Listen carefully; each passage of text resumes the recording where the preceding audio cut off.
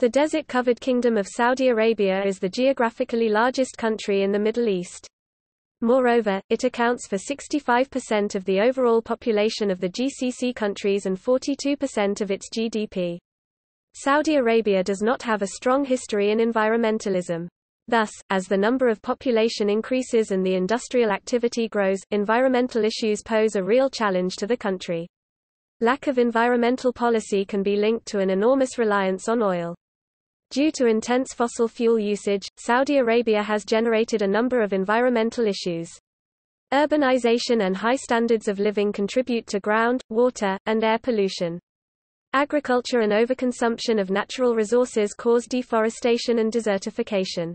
Likewise, Saudi Arabia's oil industry subsidizes energy use and magnifies carbon dioxide emissions. These environmental issues cause a variety of health problems including asthma and cancer. Some environmental action is taking place, such as the construction of a renewable energy industry. Policies and programs are also being developed to ensure environmental sustainability.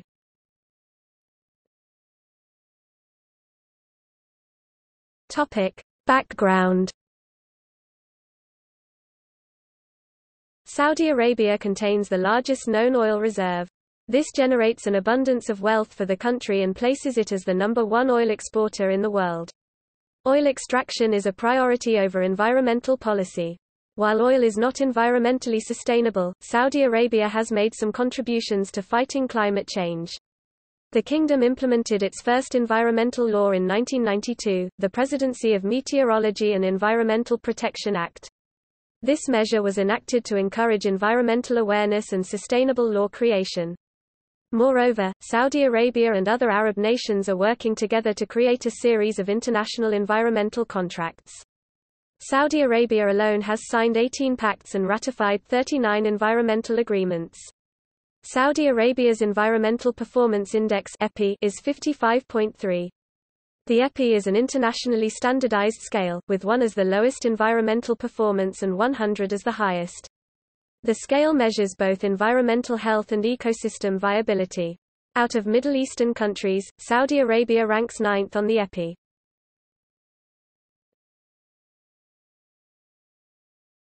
Topic: Environmental challenges.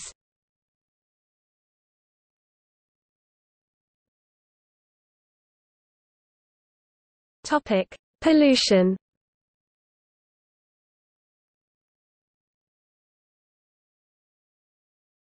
Topic: Oil pollution. As the largest oil exporter in OPEC, Saudi Arabia contributes to the immense environmental impacts associated with oil drilling. This includes hydraulic fracturing, oil spills, and air pollution. Saudi Arabia contributed to the world's most severe spill, the 1991 Gulf War oil spill.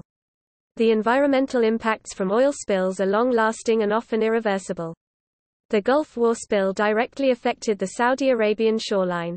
While initial research found minuscule long-term impacts, recent studies show oil persistence in ocean habitats.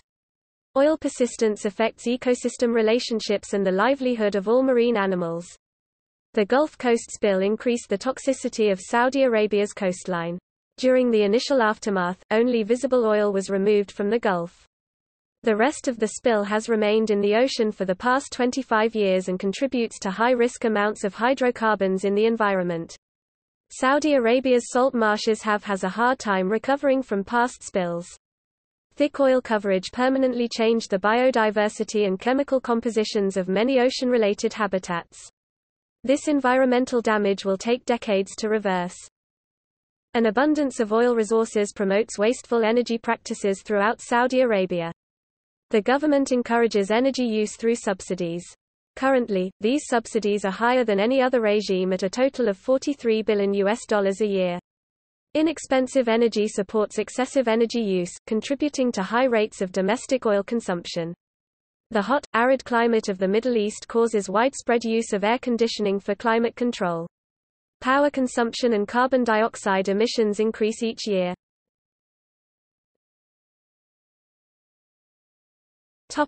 Urban pollution. Urbanization causes ground, water, and air pollution. Increasingly urban areas call for more desalinated water and a growing water sector. Desalination plants use greenhouse gases and are highly inefficient. The process of oil extraction also contributes to air pollution by emitting high rates of carbon dioxide. Excess greenhouse gas emissions deplete the ozone and raise global temperatures. Marine life and ocean ecosystems are threatened by urbanization as well.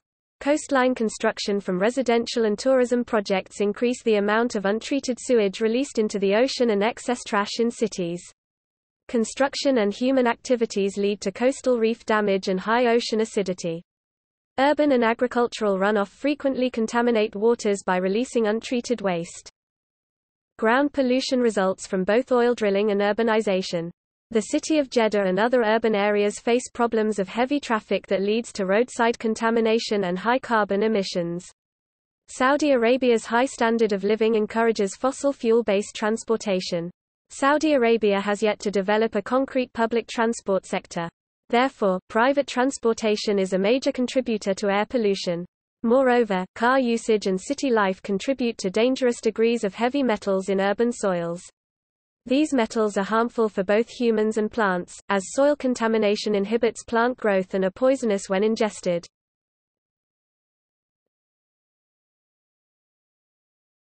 Topic: Deforestation and desertification. Urbanization, expansion of agriculture, and energy consumption contribute to deforestation.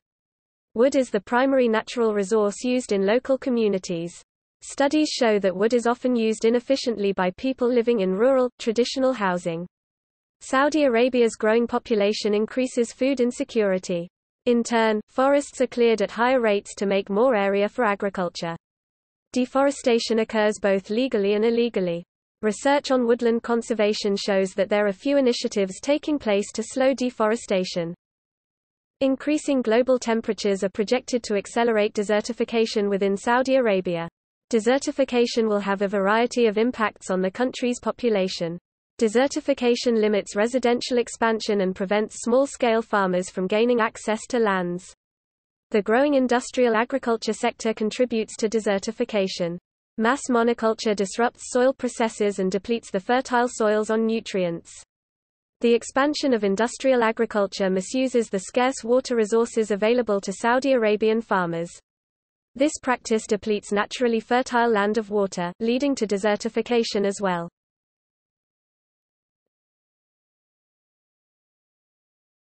Topic: Environmental action.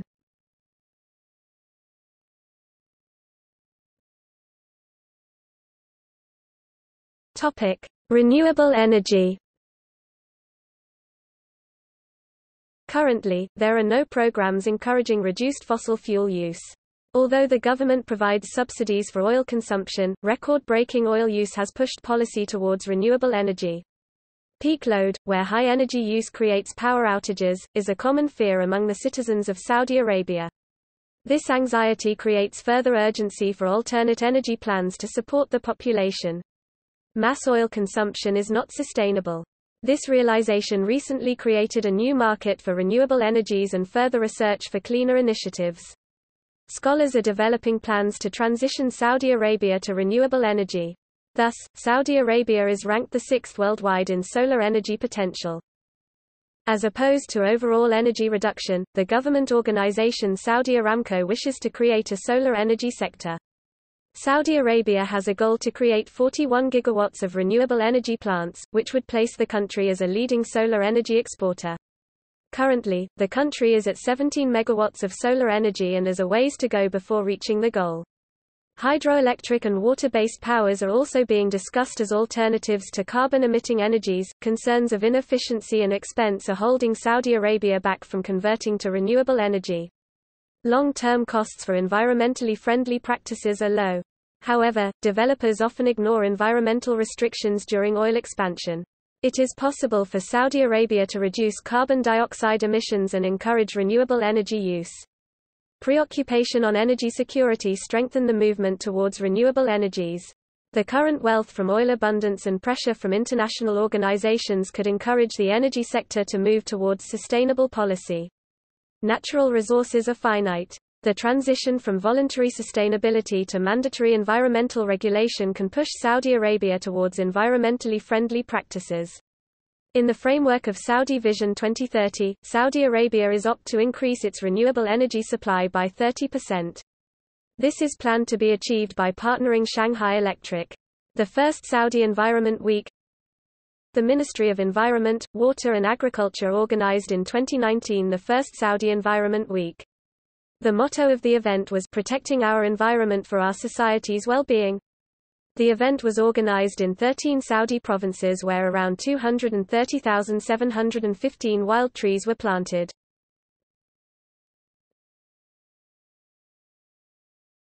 Topic: Environmental policy and programs.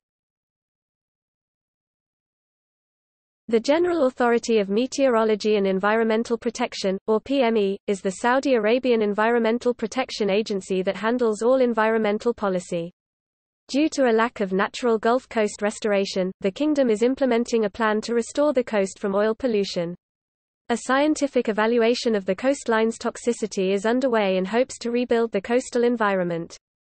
The government recently created the King Abdullah University of Science and Technology (KAUST), an institute dedicated towards efficient, environmentally friendly energy use. The organization is working towards a city model that only uses nuclear and renewable energies. The National Commission for Wildlife Conservation and Development (NCWCD) is a government sector created for endangered animal preservation. The Saudi government works towards creating designated areas for wildlife protection and natural resource conservation. The parks limit hunting and human development to preserve unique plant and animal species. The goal of the NCWCD is to revive destroyed areas and maintain biodiversity while increasing public environmental education research. Specifically, the NCWCD strives to protect the lava field in Harat al-Hara and the sand sea and Questa in Uruk Bani Muarad. In hope to increase environmental awareness to schoolchildren, the government has partnered with the United States to create the Global Learning and Observations to Benefit the Environment (GLOBE) program. The goal of the program is to increase international environmental awareness through education and technology. The courses implement environmental issues and solutions into every subject. GLOBE trains teachers and supplies them with instruction materials in both Saudi Arabia and the United States. Students are exposed to the complexity of international environmental issues and the environmental problems stemming from globalization. In order to boost organic agriculture, the Ministry of Environment, Water and Agriculture allocated an amount of $431,000 to help many farmers go organic.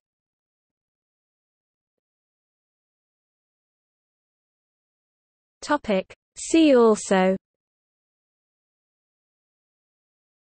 Saudi Environmental Society. Topic: Suggested readings. Energy and the Environment, Concerns and Opportunities by Nard Taha. Encyclopedia of Global Warming and Climate Change by Bill Katepi. Renewable Energy Scenarios for Major Oil-Producing Nations, The Case of Saudi Arabia by Yasser al-Saleh. Protected Areas in Saudi Arabia, Sustainable Use of Natural Resources by Abdullah al-Welajeh.